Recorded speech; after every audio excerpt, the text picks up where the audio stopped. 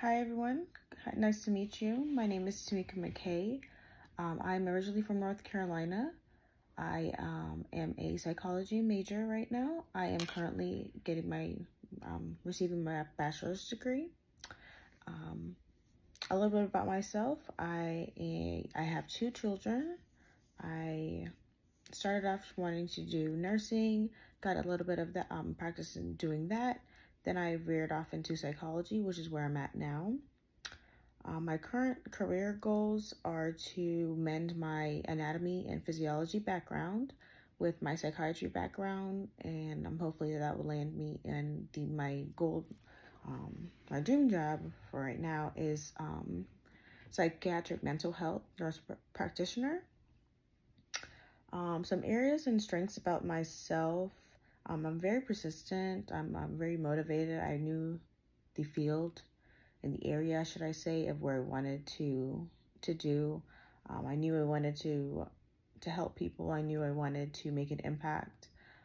Like I said, I started with doing like CNA work. I worked with mental disability patients. I also worked with autistic patients.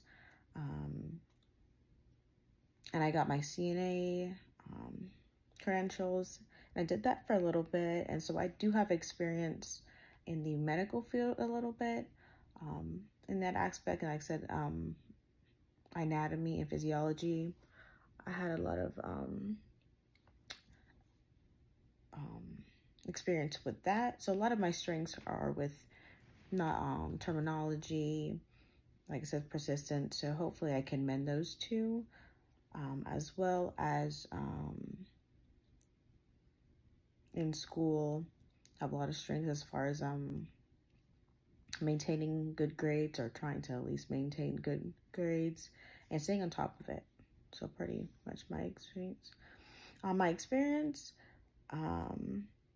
I said, I started off with my associate's degree, went in for nursing, got my associate's degree in arts, and I got all my prereqs for nursing out of the way, and that's where I started off. Currently, right now, I am working as an RBT, a registered behavioral technician, where I'm getting kind of hands-on experience working with disability patients, well, strictly autism. I'm also a TA and peer mentor at North Carolina Central. Like I stated, my career goals are to obtain my